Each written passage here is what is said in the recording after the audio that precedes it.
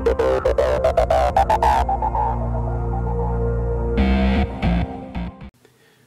everyone, Rick Ninja Productions back with another review.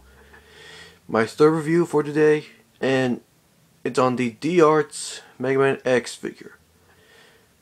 Now, I did do this figure before, but I was actually a bit, I felt like that it didn't turn out well, so I deleted it, and this is basically a remake review. Or re-review. Whatever you want to call it. But yeah, it's Megaman X from the D-arts line. Awesome figure. Very cool. I just wish that, well, that it didn't have problems. Though, it's almost perfect. It's almost a perfect figure, aside from a few flaws. The biceps still don't rotate, but hey, the elbows rotate. But though it looks weird. But still. And yeah, the paint did come off on my gem, so it doesn't look like it, but paint came off the gem on his forehead. So I had to color it up with a marker. Now before we get to the figure, let's look at his accessories, since he actually has a lot. Well, not too much, but still. He comes with 2 open hands, 2 alternate faces, oops, dropped it, a yelling face and a growling face, an alternate arm piece with a fist that you could plug onto. There we go. I'll put this on later. 2 blast effects. He comes with the triple blast effect that you can take apart, like so, and swap it around and stuff. But for some reason, this piece does not like staying on. No matter how hard I push it, it will not stay on, and that's the most frustrating bit for me. Hold on, let me.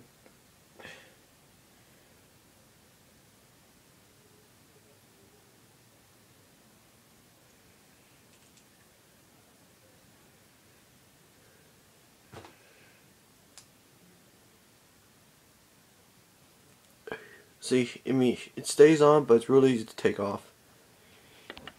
Yeah, the triple blast effect, as well as the charge shot. And this thing can come off too, though it actually stays on a whole lot better. And he actually, if I could find it.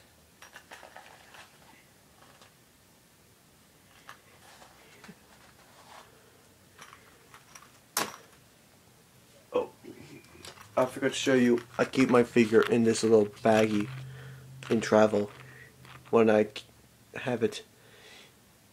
Like if I bring it on vacation or something, but so it won't break. Anyway, that's just something quick.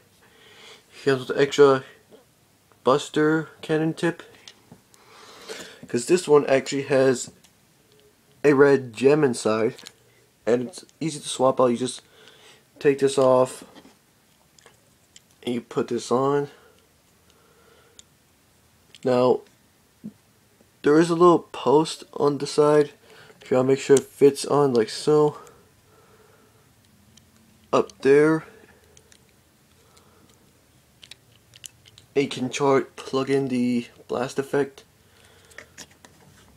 Now, it does make him heavy. A bit. But still. Personally, I'd rather have them without the blast effect, with just the red gem. But, yeah. Now, one thing though, I'll just get out of the way. Capcom decided to not make any more Mega Man games, and for the 25th anniversary of Mega Man, they decided to have Digital Arts create toys. Now, I'm not saying the toys are bad. I mean, they are actually amazing, but come on, Capcom. Where are the new Mega Man games? I mean, where's Mega Man X9? Where's classic Mega Man, like Mega Man 10 or something. I don't know. I mean, where are those games? I mean, we want to see them. Yeah, that's one thing that sucks. That Capcom's not making more Mega Man games, and I think it's pathetic, and I think it's bullcrap. But yeah, anyway, and the arms are easy to change out. You just pop off the Buster Cannon. Yes, this thing is loose now, and you can swap out for a normal forearm. But yeah, this is just a problem on my figure. The elbow only rotates, but not the bicep. So that sucks.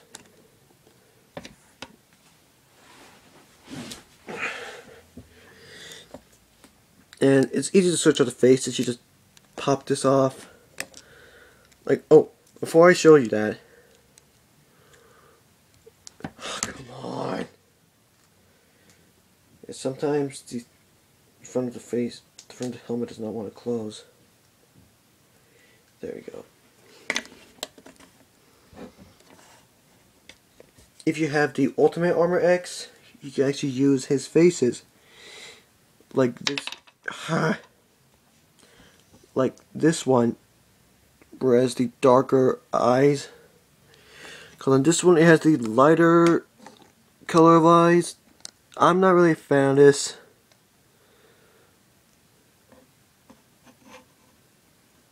I think these are more accurate. So anyway, you pop the front of the helmet off. It will take the face with.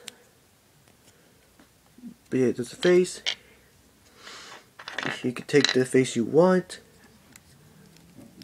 Put it in. And seal it back up. And there we go.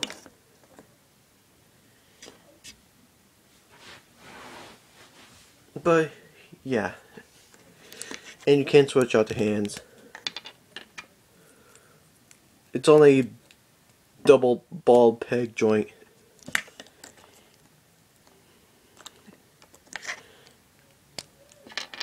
I don't really display much with this, but anyway, articulation. He has a ball hinge at the head, so you can move up and down. And it can rotate side to side, and it's actually on a ball peg joint on the neck, so you can move it pivot side to side, up and down, do whatever you want. So yeah, ball hinge at the head, ball peg at the neck. He has a ball pegged shoulder, so you can rotate, move it up and down, back and forth, and a ball hinge as well. The shoulder pads can move a bit. His biceps supposed to rotate, but only the elbows rotate on mine. He has a double jointed elbow. He has a double ball pegged wrist. And the forearm just came off. Yeah, sorry for the groaning and stuff. It's just my iPod's plugged in and I have to get my right arm over it. Anyway, he has a ball peg at the torso as well as the waist. Whoops, that wasn't supposed to happen. Luckily it pops back on. There we go. I mean, yeah, it moves, so sometimes I wish it didn't, because trying to keep the torso straight is a pain. Hold on.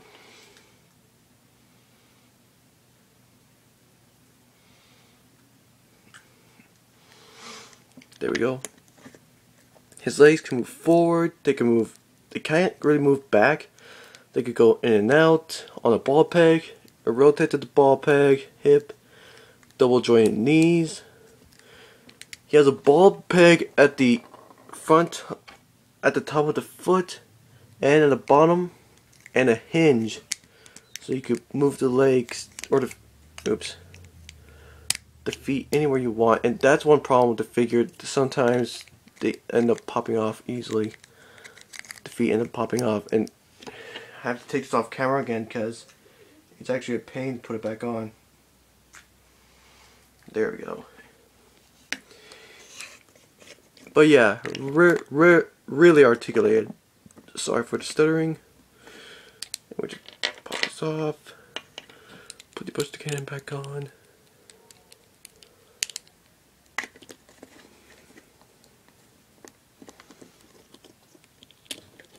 God damn it. Ugh.